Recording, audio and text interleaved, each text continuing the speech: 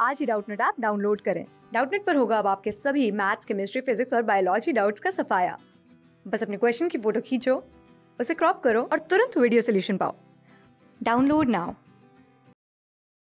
यहाँ पे हमें जो क्वेश्चन दिया हुआ है उसमें कहा गया दैट अ मिक्स्ड सॉल्यूशन जिसमें कि हमारे पास है पोटेशियम हाइड्रोक्साइड और सोडियम कार्बोनेट, उसे रिक्वायर करता है, वो क्या रिक्वायर करता है, 15 ml of 1/20 normal HCl solution when titrated with phenolphthalein as an indicator, but the same amount of solution, यानी कि उतना ही सॉल्यूशन पोटेशियम हाइड्रोक्साइड और सोडियम कार्बोनेट का जब टाइट्रेट करते हैं मिथाइल ऑरेंज के साथ इंडिकेटर के तौर पे, तो हमें चाहिए होता है 25 ml of the same acid. तो amount of KOH present in the solution हमें कैलकुलेट करनी है। तो सबसे पहले तो हम लेट कर लेते हैं दैट KOH है जो सॉल्यूशन में, उसके हैं A मिलीमोल्स,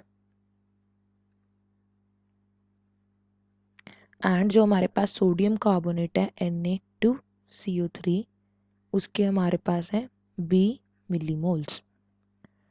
तो हमें ये भी पता है कि number of millimoles of KOH plus Na2CO3 किसके इक्वल आ जाएगा, HCl, क्योंकि HCl ने दोनों को ही न्यूट्रलाइज करना है, दोनों के साथ ही रिएक्ट करना है। तो according to law of equivalents, तो ये क्या हो जाएगा हमारे पास, number of milli equivalents of HCl is equal to number of milli equivalents of Na2CO3 plus milli equivalents of KOH। अब यहाँ पे देखने वाली बात ये है कि जो फिनॉल्फ्थलीन होता है वो फर्स्ट एंड पॉइंट देता है हमें, तो फिनॉल्फ्थलीन यूज करेंगे जब हम, तो उस केस में जो Na2CO3 है उसका वैलेंसी फैक्टर लेंगे 1, क्योंकि ये पार्शियल न्यूट्रलाइजेशन करता है, अभी पूरी न्यूट्रलाइजेशन नहीं होती, फिनॉल्फ्थलीन एज एन इंडिकेटर यूज करते हैं जब, तो पार्शियल न्यूट्रलाइजेशन होती है, क्योंकि फिनॉल्फ्थलीन जो first and point he predict कर देगा, दैट्स वाई हम उसका वैलेंसी फैक्टर 1 लेंगे।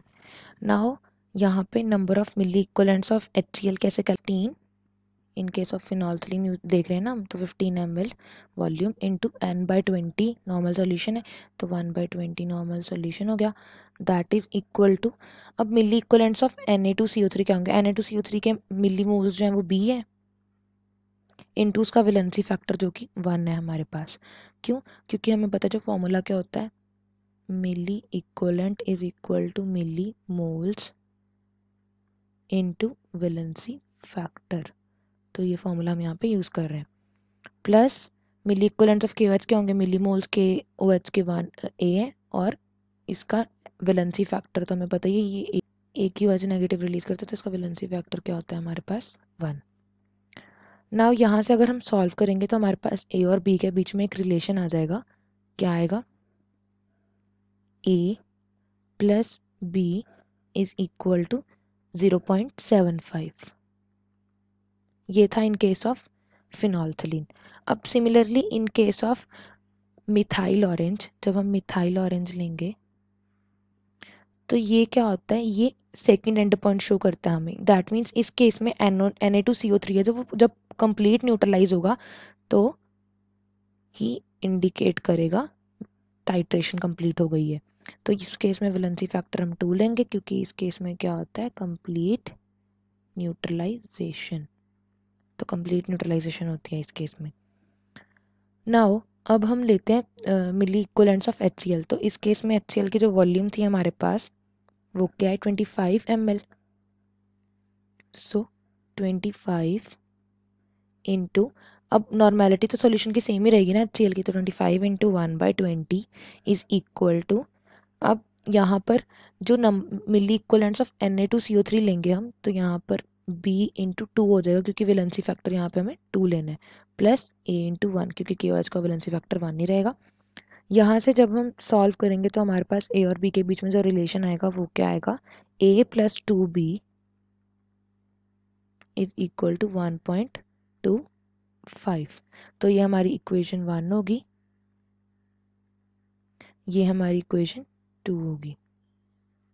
जब हम इन दो इक्वेशंस को सॉल्व करेंगे,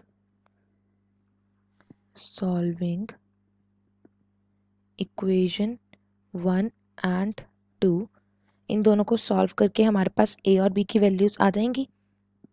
तो ए आएगा हमारे पास 0.25 मिलीमोल्स।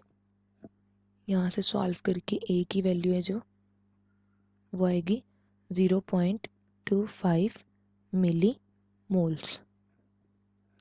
और हमें मास ऑफ NaOH निकालना है, देयरफॉर जो मास ऑफ NaOH हो जाएगा वो क्या हो जाएगा मेरे पास,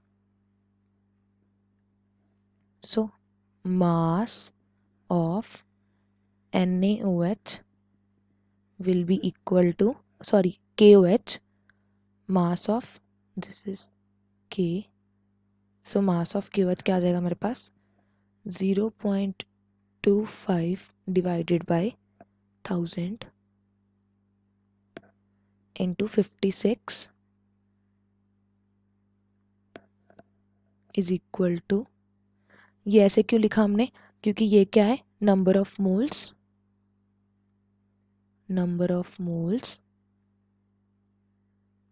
into मोलर मास।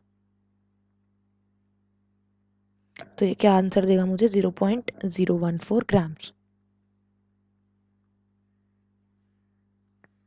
सो ये जो आया ये हमारा आ गया complete answer. So this is our answer. अब देख लेते हैं हमारा कौन सा ऑप्शन मैच कर रहा है इनमें से। 0.014 ग्राम, तो ऑप्शन नंबर ए हमारा जो है वो करेक्ट आंसर है। Thank you. क्लास 6 से 12 से लेके नीट, IIT, JEE मेंस और एडवांस के लेवल तक 10 मिलियन से ज़्यादा स्टूडेंट्स का भरोसा। आज ही डाउनलोड करें डाउटनेट ऐप या व्हाट्सएप कीजिए अपने डाउट्स 8400 400 400 पर।